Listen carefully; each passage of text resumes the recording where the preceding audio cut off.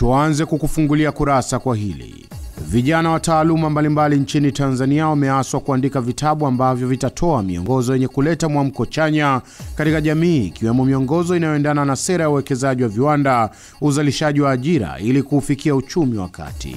Wito huo umetolewa jijini Dar es Salaam na wadau wa uandishi wa vitabu wakati wa uzinduzi wa vitabu 5 vya historia ya Afrika na usimamizi katika miradi ya maendeleo vilivyoandikwa na wanazuoni kutoka Chuo Kikuu cha Dar es Salaam UDSM. Kwa kweli ikiwezekana tujitahidi turudi kwenye vitabu, kwa sababu ile raha ya kusoma kitabu huwezi ukapata kwa kusoma simu au kwenye kompyuta.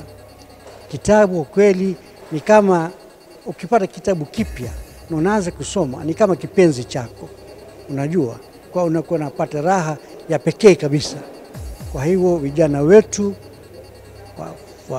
wafanye juu chini, warudi kwenye kusoma vitabu. Vitu vya kwenye mtandao unakuta vinabadilika mara kwa mara, lakini ukisoma kitabu kinaweka msingi na ni cha kudumu, unaweza ukakisoma hata baada ya muda mrefu bado maarifa yakawa yanapatikana pale. Kwa hiyo kwa kweli ni vizuri sana vijana wajikite katika kusoma vitabu, na ndio maana tunaona hata serikali yetu imeona umuhimu wa kujenga maktaba kubwa kama hii ya Chuo Kikuu cha Dar es Salaam ili vijana waweze kupata maarifa kupitia katika vitabu.